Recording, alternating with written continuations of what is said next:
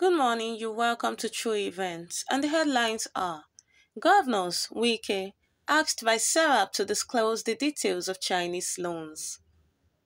Nigerians call for the prosecution of Canada-based Nigerian over violent remark. Cristiano Ronaldo awarded all-time highest goal scorer in UEFA 2024-2025 Champions League. Rangers celebrate sign-out from the University of Lagos. Governors Wike asked by Serap to disclose the details of Chinese loans. The 36 state governors and the Minister of the Federal Capital Territory, Abuja, Nyesom Wike, have been asked by the Socio-Economic Rights and Accountability Project, SERAP, to disclose the details of Chinese loans, liabilities, and other external borrowing obtained and guaranteed by the federal government. SERAP has urged all governors to clarify any investment agreements with Chinese companies, alongside the history of repayment of any such loans, liabilities, and facilities obtained from China and external creditors. According to SERAP, the non-accountability mechanisms for the Chinese loans may expose Nigerians' assets in foreign jurisdictions to confiscation.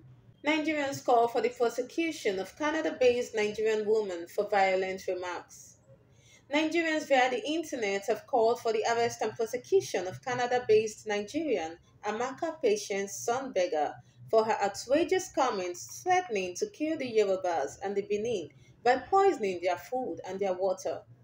In a video on TikTok, she was heard saying in pidgin, "Record me very well. It's time to start poisoning the Yoruba and the Benin.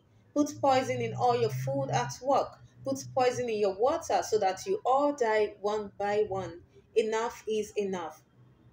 Although she has deleted her TikTok account, the Director General of the Nigerians in the Diaspora Commission, Abike Dabiri Erewa, has identified the said woman, while revealing that several Nigerians in the diaspora have officially reported her, Amaka Patience Sonbega, to the relevant Canadian authorities.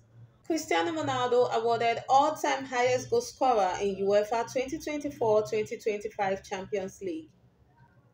39-year-old Cristiano Ronaldo on Thursday, 29th of August, received an award from UEFA for highest goal scorer in the UEFA Champions League during the live draw for the 2024-2025 Champions League. The star's goal record holds an incredible total of 140 goals in 183 Champions League games through his career in Manchester United, Real Madrid, and Juventus. Recall that UEFA has earlier announced some major changes to the format of the Champions League draw to strengthen the synergy between the league and the knockout phases.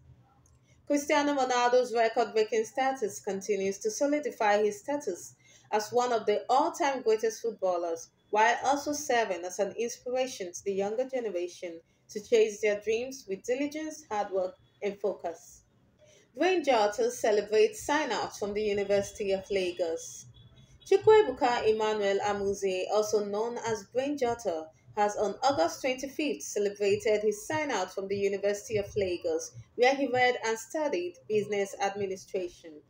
Alongside other classmates of his, Brain Jotter could be seen popping a bottle of wine and singing the famous Mike Ejaga's Gogogwangwa song amidst the celebration.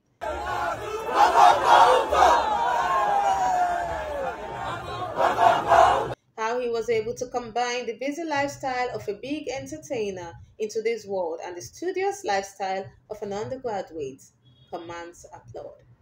We have come to the end of True Events. See you next Saturday.